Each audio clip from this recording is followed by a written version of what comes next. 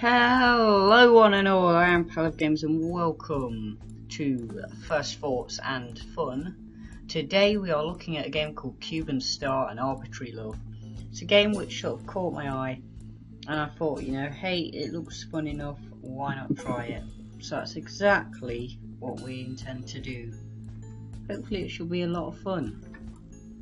So let's kick it off. So in essence, the game striked me quite a bit in terms of the art style and the look and just how it sort of reminded me a lot of the Blob games, if you ever played one of them, in the sense of you're sort of trying to colour the world in, as it were.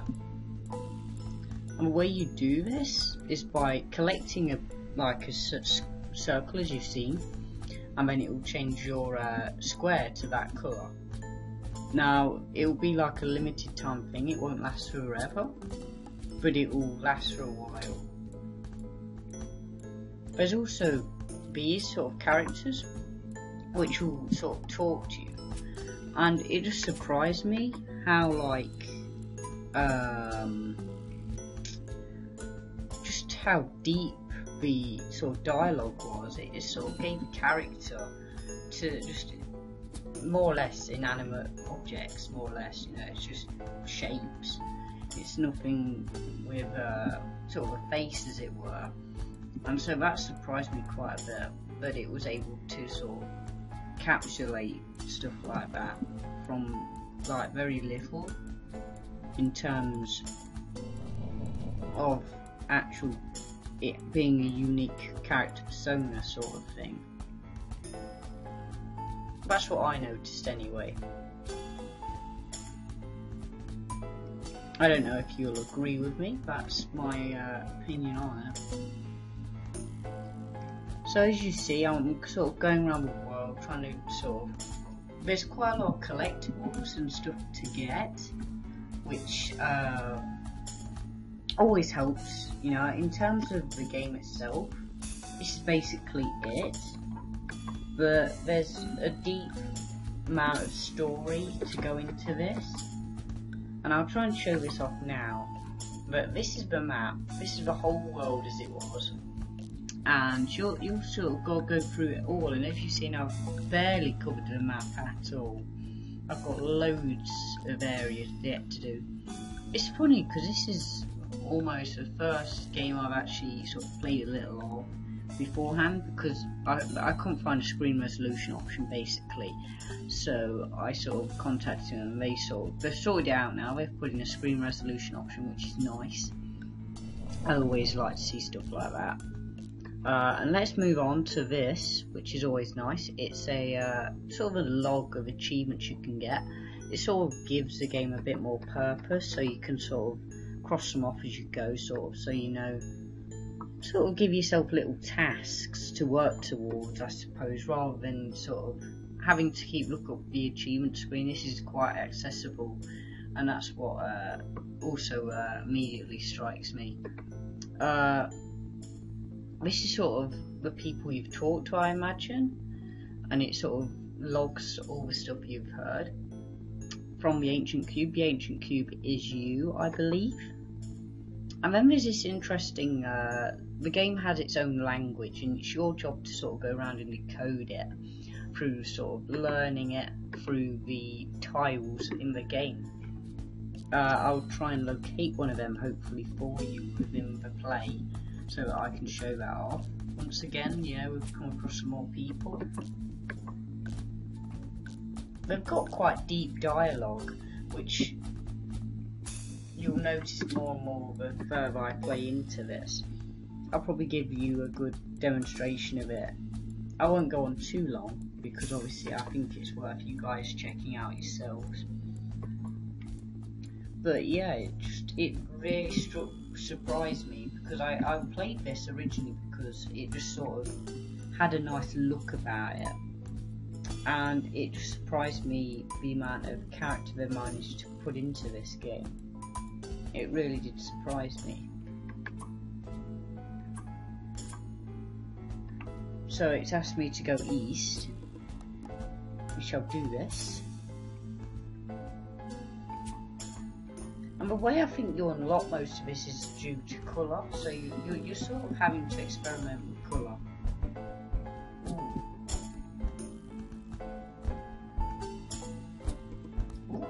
There we go. It's got ruby. Oh, and we've done yet another achievement, it would seem. So there we go. We're really coming up with all these achieves. We're really doing well. Sort of go down here a little. Colour them in. And what I think is how it works is that the colours determine mood, I would reckon. I think they might have a thing to do with it. So once again, he's sort of saying the same thing. So there we go. We keep getting stuff. We're doing well. So yeah, I would definitely recommend you check this game out. It's definitely a very interesting game. Oh, yet another coin. There we go. It's just, you know, it's a nice little time sink, and the game has a pretty cool story. It's made me want to actually play it a lot more, just to find out what the story is with it. It seems like, without it sounding negative, it seems quite a short game in terms of you can find out the story pretty quick, and then there's like loads of extra side stuff you can sort of work towards afterwards, after the fact, which is nice. I could be wrong in that assumption, but that's what I figure with the game.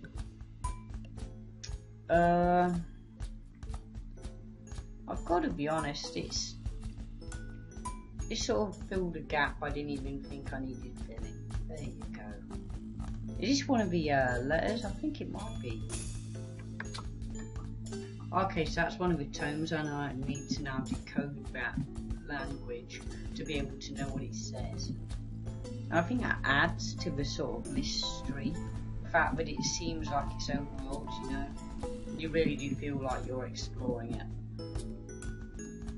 I feel that, you know, these little nice little touches are really added to the experience as a whole.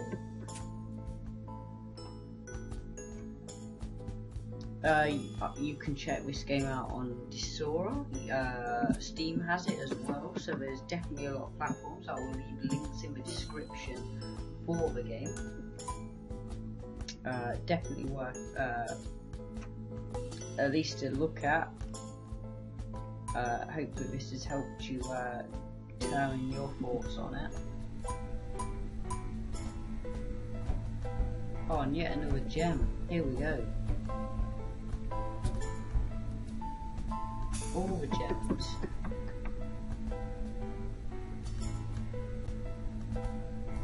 So yeah, really cool concept if you ask me.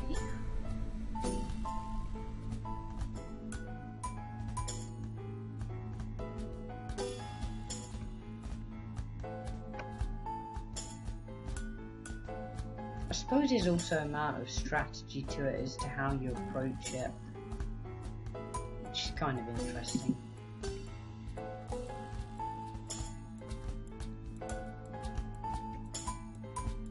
But yeah, I think that covers it. I think we've talked about the game in terms of my thoughts on it.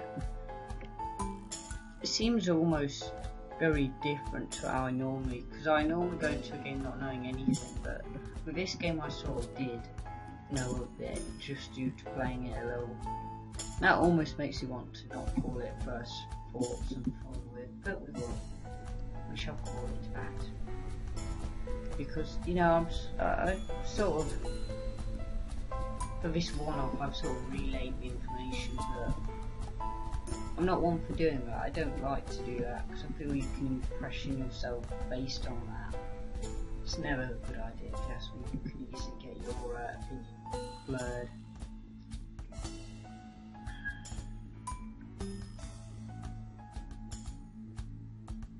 So here's the giant star as it was, but you've got sort of help out as far as I remember.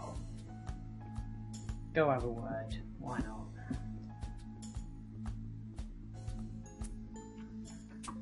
Hello, little one. I have been here for a long time, So let's and I just have give not it the seen old anything voice that would acting. entice me to move. I am sorry.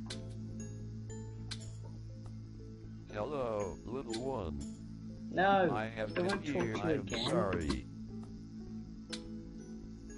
Hello, little one. I have been here for a long time, and I have not seen anything that would entice me to move. I am sorry.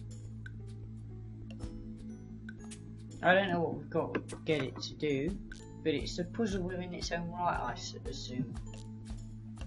I think I've covered all I want to say, and I'd be rambling just to carry on more than this. So I think I'll call it here. I've had fun. I hope you guys have been enlightened as to what your opinions can be based on this. Let me know below your thoughts. Leave a like if you've liked it, or generally if you want me to cover a game, let me know and I will try and do so.